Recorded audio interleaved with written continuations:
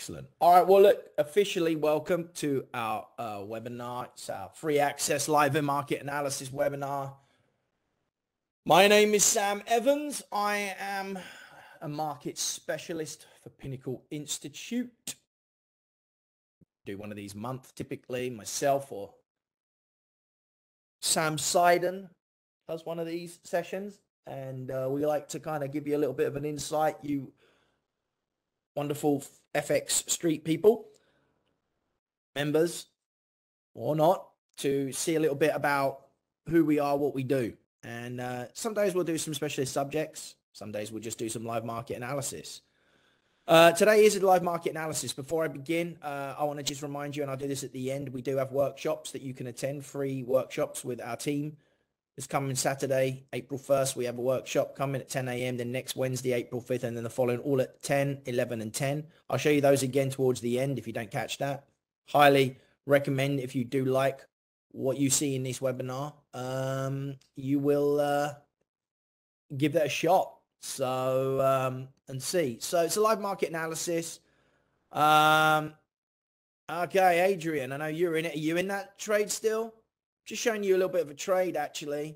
A couple of guys in the room right now are actually members of Pinnacle Institute and have kindly joined me on this session here right now. We were just actually got short on the market on 40.86 to 40.90 on the S&P. We're currently short on the market, and I believe our first target was at 40.76. The low of that is 40.7625. We're hoping for it to get a little bit lower down. But you guys on that, I know a couple of you guys from the room are in here, and you might be thinking, okay, well, market gapped up today. Why did you guys get short? And very simply, it's because, you know, this is a market that's hitting major areas of supply right now that we're going to talk about on the S&P.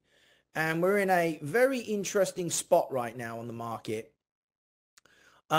We opened up into a lovely little supply area right here where there was a gap, and there's another one above it as well. And that area told us, there's your first target hit. Happy days. I think we got happy days on that.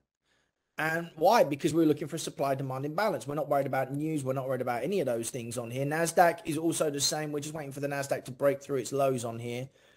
But part of the reason why is, you know, right now we're getting some signals that there's some really key areas coming up on the broad market. And it's been like this for a while. I wanted to quickly show you that. Literally, I've just come off of a session. You're seeing the charts that I actually use when I teach the sessions twice a week on those open sessions. But I want to go over to these charts, and I want to look at a variety of different markets right now because we're in a very news-hungry market. And one of the things I love about using Pinnacle method, supply and demand, and all of that is that what it allows us to do is be very, very objective about the markets. And when I talk about that, you know, objectivity as such, you know, right now, if we take a look at what's going on in the world, you know, this market, this is Forex Factory's website. This market is very hungry for news right now. We had GDP figures come out at 8:30 this morning, Eastern time. The figures were slightly lower than anticipated. The unemployment claims were slightly higher than anticipated. The final GDP was the same, and the market gapped up. And you might ask yourself a question. You go back up to this ES and go, why did the market gap up? Right? Let's go look at this on a daily chart here, and you can see it. We gapped up, right? And I'm going to go full screen on here. And you can see it, there's the gap up. I've put this chart. This is the ES. This is the S&P 500 futures. You know, well, why did it gap up? You know, the news wasn't good or any of that kind of stuff. Who cares is my simple response to that. It doesn't matter about the news. What matters the most about this is the key areas of supply and demand. Now, this gapped up. I've cut some of the data out of here, but what I'm going to do is I'm going to go and put the full 24-hour chart data on here for you for just a second. Show the extended trading hours so you can see it. And there you go. And here's what we did. We gapped up into a pretty important supply zone.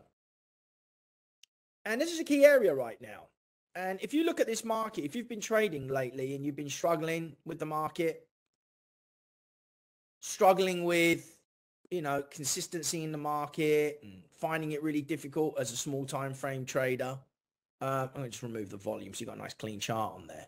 Then I'm not surprised because it's not really been a clean market. If you look since where we were late 2022 to where we are right now, where are we at? Down, up, down, up. Here's basic. It's the end of Q1 this week. And Q1 has done nothing. Right? And it's a dicey market right now. There's no real clear direction on the market of what it's doing.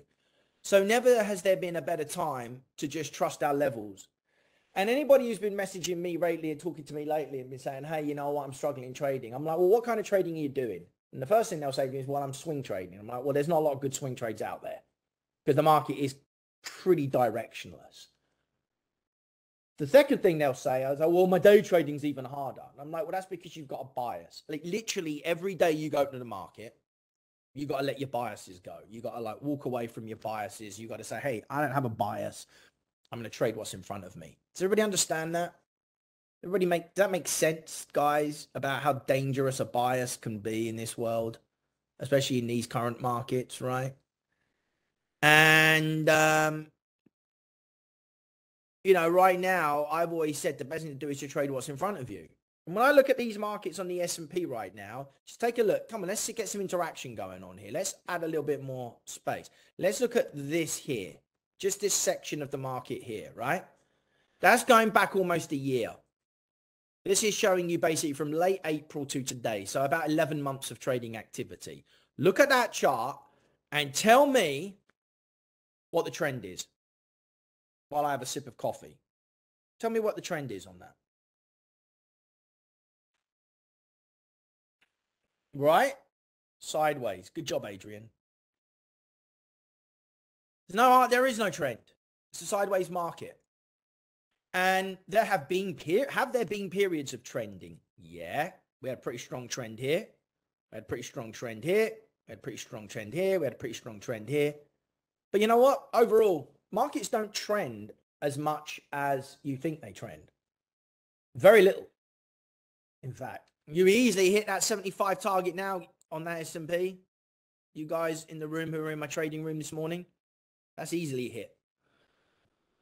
So the point I'm trying to make, right, is that why I am a big fan of supply and demand is because it doesn't really matter about things like trend when you've got a system of looking at the market objectively. Now, don't get me wrong, trend does matter, right? Higher highs, higher lows, higher highs, higher lows, and all that good stuff. I mean, it has a part. It plays a part. It has a role. I'm not denying that in any way, shape, or form. What I'm saying, though, is that in your style of trading, as long as you understand where the key imbalances are likely to be and you trade between those areas, does it matter about capturing the big moves? Because you could be a trading hero and say, well, I capture one massive move from here to here, you know, a year, and then the rest of the time I get stopped out. So it doesn't really matter, does it? So the point I'm trying to make is trade what's in front of you. And why I bring that up right now is I got to trade what's in front of me. And what's in front of me, guys, is a very challenging market right now. And this is why I wanted to look at the S&P. Okay, look at the S&P here and draw some lines on here for you. Let's just get rid of that. All right. So again, I'm out on a monthly chart right now. If anyone's tuning into this webinar right now, listening to this as the recording or the live, they're like, give me trade ideas. Well, this is a live market analysis session. And part of this live market analysis is looking at what is in front of us. And so I look at this market here, and since this period here, which was the start of 2022, we made lower high, a lower low, we made a lower high, we made a lower low, we made another lower high, we made another lower low, and we've made, to me, still another lower high here. Have we taken out these lows? No, we haven't. And I don't know if we're going to yet. But even that's irrelevant right now. And you know why that's irrelevant? Because of what I'm seeing there. What am I seeing there? What I'm seeing there is these are monthly charts. There it is, monthly. And what I'm seeing is 1, 2, 3, 4, and we're about to get a 5th month, potentially here, a 5th month of sideways action. This market is in flux. This is a market waiting for something big to happen. There is no commitment on the upside. There is no commitment on the downside. Now, I regard myself as a technical price action trader. I regard the members of Pinnacle Institute as technical price action traders. But fundamentals do play a part in all of this. And from a fundamental perspective, friends, from a fundamental perspective, there is very, very little going on. There's very little fundamentals going on right now. There are none really to be driving this market in any real way, shape or form. And that's the biggest challenge that a lot of people are having right now, is there are no fundamentals at stake. Now, fundamentals won't help you time the market. Price action will help you time the market. But you need something big, and the world is waiting. We had the Silicon Valley Bank crisis. We had, problems at Credit Suisse being bailed out and all these different things going on. So there's obviously under the surface some serious things going on. Do we, the regular people, know about what's going on? No. Do the insiders know, and governments? Absolutely they do. These are all things that are going on right now. But no one's really knowing, or should I say, no one really understands what that impact is looking like on the bigger picture right now. And I think, guys, that the current price action we're seeing in the market right now is reflective of that. Does this make sense? Current price action is reflective of the lack of news, and is reflective of the fact that the market's hungry for news. Does everybody understand that? Yeah? We're clear on that? So I feel like we're waiting for something pretty big to happen. So I'm not going on the record saying that fundamentals drive my decisions. What fundamentals do is they drive really, really long-term outlooks. So right now, until we get some real fundamentals come into play, you're not going to probably see any real moves going on. Until we know more about what's going on in the banking crisis, until we understand a lot of these things, you're probably just not going to see much else. Okay? Right?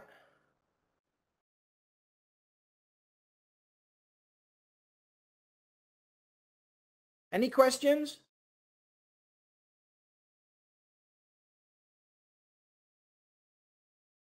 All making sense so far? All right, so let's look for the key levels then. So right now, the key levels are, we got to play out some key levels on here and look at basically where we're at. So directionally, I mean, like I said, right now, I think the weekly chart is very clear. This is a key level here. This is a very important supply zone. 42,220 to 43,27 is a pretty important area. This low here did create this low here that went on to make a new high here. I don't think this is the greatest level in the world, but this is what's controlling right now. These are my two key areas that I've got, that I'm looking at personally, and which are controlling current price. So really, what do you see is an important kind of number in the middle of all of this? Here, I'll zoom in and show you. Look, this number here, 4,000. This is a very important number in the middle of all of this. And that becomes in itself, that 4,000, like an equilibrium point right here, which is pretty much equilibrium point. So we're going to get these flirtations likely above and below, above and below. And that is literally what we've been doing since last summer. Can you believe that, guys? Look, that was that high last summer. Isn't that crazy? I mean, how long that's been going on for? So now there are some little levels within here. I would also say that, what's I'm a little bit mindful of is this as well. Immediately, this is stopping me from getting really, really bullish right now. There's two levels on top of one another. There's level A and there's level B. A and B. Okay? I wouldn't say B is the strongest area in the world, but we did, because we didn't take out these lows here. We didn't take out those lows there, which I like to have seen. But still, this is like a double wall of supply that's going to cause a lot of problems for this market, I feel. And every time we come here, we're getting some serious rejection from that particular area as well. So these are two areas. I would be very mindful about getting too aggressive in the buying zones in this region of supply right here. I would say that, you know, the biggest test though, however, is the market is 420. So if you now drill this down to a daily chart, for you guys who like those longer term outlooks and longer term plays, you can start to see where this is all at right now. And it's not pretty. It's not a pretty scenario here as well. This is a fair value zone here. There's chop here. So again, if we can push and show some strength on here, we've got to get above 4,100. 4,150 would be your first target if we can break higher on here. And there are some nice little short-term levels that we could be looking for pullbacks to, for bounces and so on. See, what I would like to do is if I see this market go higher right now, I want to be buying pullbacks on it. I don't want to be buying into this area of supply. Yet right now, I have to be short. You know, right now, it's a short setup. You know, as you can see, that zone on the 24-hour chart, there it is. There's that short setup right now. Then we got the room to go a little bit higher, but only up to about 150. And then I expect, even if we show, and I think that the simple analysis on all of this is going back to the weekly charts. The real simple analysis on all of this, guys, is that I'm not that excited if we get back up here again. I'm not that excited. If we get back up here again, I'm just expecting we're going to go here again. Right? So until this market, let's really even remove this area here. Let's remove this middle area here. Let's really just look at it for what it is. This market's trapped in a range right now. This market's trapped in a range right now. I'll happily go and look at the NASDAQ for you as well now. So here's the thing, though, to remember before I look at the NASDAQ. This S&P 500, this is the big boy. This is the market. This is the king. You know, this is the big player, right? This is the one. Whatever that's doing, everything's doing, right? And so what we need to understand is that, you know, this is a driving force behind it all. There are some subtle clues that we can also look at on markets like the Russell as well. If we have time, I'll look at the Russell. I'll pop this up for you as well, which is, you know, its own animal too, you know, and we can look at the Russell in just a second and I'll remove all those lines on that too. And a Russell can be a little bit of a tell. The Russell can be a little bit of a tell as well. But let's go take a look at the NASDAQ. So first, before I look at the NASDAQ, S&P, my outlook on the S&P will drive the outlook on the ring. I expect basically more, I expect more of the same. I expect more chop. Short bursts up, short bursts down, strong days up, strong days down, but no clear market direction until we've taken out this area of supply here or this area of demand here. I just don't see much else going on. So be very mindful. If you're a day trader, you'll be buying pullbacks after decent pullbacks. If you're a short-term trader, you'll be having to sell rallies. Let's go look at the NASDAQ. Okay, now NASDAQ was down pretty hard so far off of these highs. It was down 24%. Let's clear the drawing set off and start from scratch and see if it looks much different. Now, the NASDAQ suffered a lot more, I feel, than the S&P did. But let's just look at the immediate action. And it's not really that different. I mean, if you go back about a year or so, which is,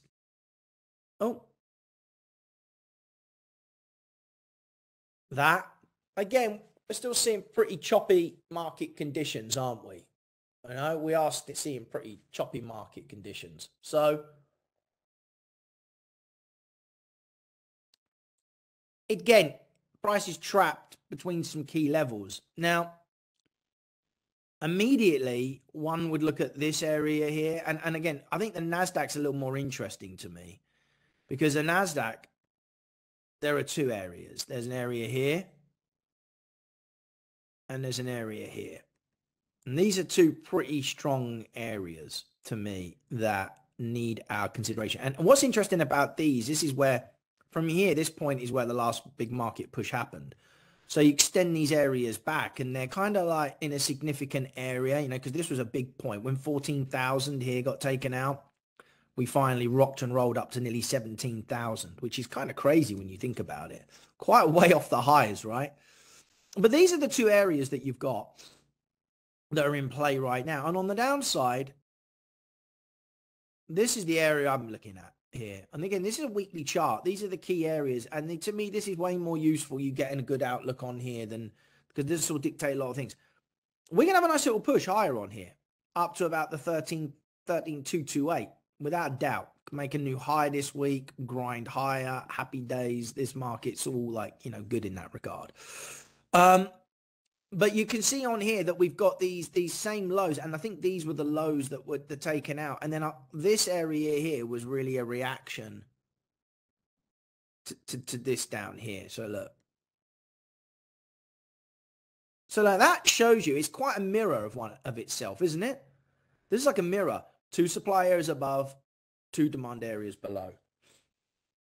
And so there's, again, we're getting close to those extremes. And people said, oh, the Nasdaq's been looking so strong. Well, that's because the Nasdaq was on its knees, right? Beforehand, the Nasdaq was on its knees, which is why it had, you know, such a nasty pullback. It's had a strong pullback, because the further something comes down, the more powerful the return will be, the reaction, the bounce back to the upside in that regard. So 13,228, 13,740, 13,876, 13,277. So again, I'm going to find it very, very difficult to be wanting to get too bullish on this market when we're hitting these 2 supply areas. For now, pullbacks. What I don't like is these 3 weeks here. You see these 3 weeks here? They've got a lot of room back to go to the downside. But you've also got plenty of room to the upside on there as well. So on the NQ, I would remain bullish at a guesstimate up to around maybe 13,475, 13,500. But I'd be very mindful that for this upward momentum to continue, guys, zoom in on the daily charts. You really look, we've had a lot of gaps, gap up, gap up, gap up. When you keep getting gap ups like that, it's going to eventually exhaust itself. And even right now, right this moment in time,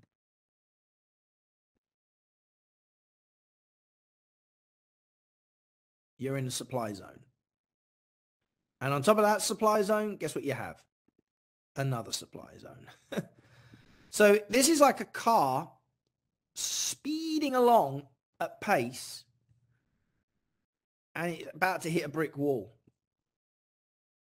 So even right now, I'm not a willing buyer up here, not in this. And then when I get a little bit higher, guess what? I got another area to deal with at 13.99, and then another area to deal with. So the point I'm trying to make is this, and let's keep it very simple.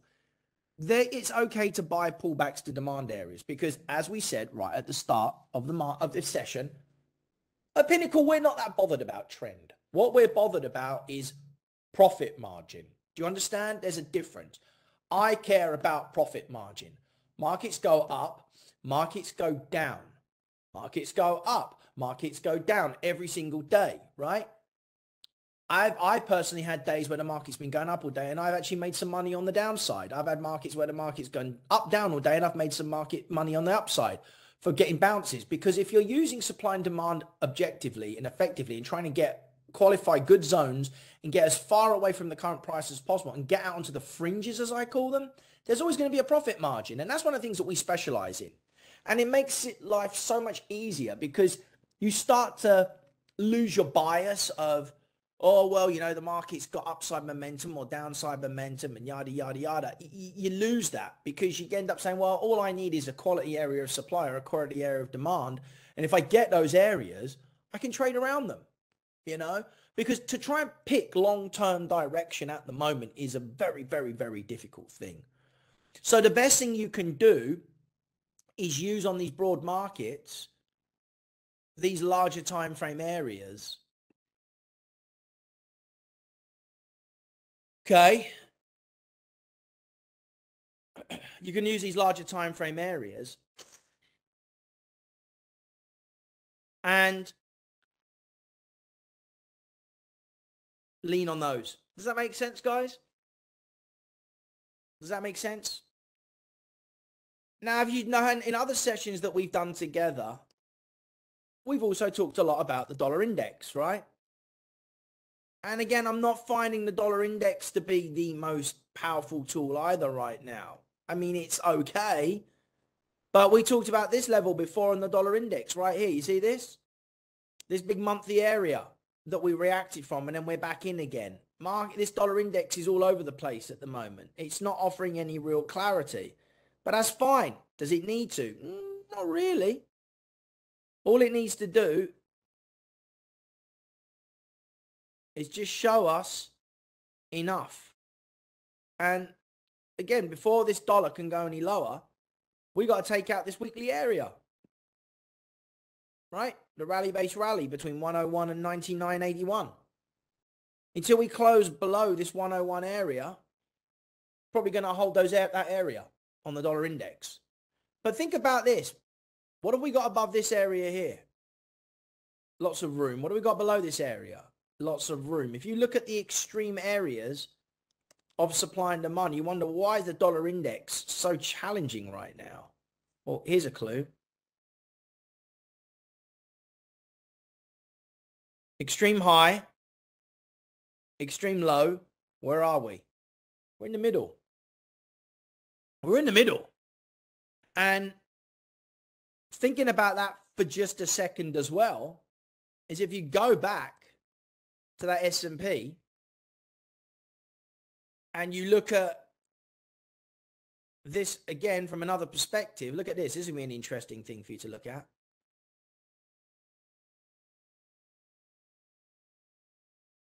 This is the COVID rally. See here? This low? That's the COVID rally. This is the absolute high. You basically retrace 50% of the move on here. You pull back and gave back half those gains. And now, what's really interesting, right, is you take this new area and you go from here to here, and you've retraced 50% of that move. Right? Sometimes you got to do a little bit of analysis and you got to look and say, oh, wow, look. So from here to here, we've retraced half that move and we're indecisive. So are we now shifting to do this, to do that, right? But on the other side of it, you go from here to here, and it could be that we're doing this to pull back to here to go higher. Well, you know what that's going to take to decide? That is going to take someone to make a decision. And while we do not focus on fundamentals and news for timing the market, and I suggest none of you do that, fundamentals do drive overall super long-term trends. And what am I talking about? Yearly trends, 2-year, like 5-year trends, cycles, right? The average bull market's about 6-7 years, right? So if you're looking for like real action, you know, bears typically 2 to 3 years, bull markets 7+, right? We're waiting right now. We're not in a major fundamental trend right now of any kind, because we're not in a bull market and we're not really in a bear market. Why? Because there's no major economic news. We're on the precipice of something really big happening that's going to define where we go in the next 5 to 7 years. You understand? And that's what's going to happen. We're going to get that. That's going to define that moving forward. Well, the market's still waiting for that information, friends.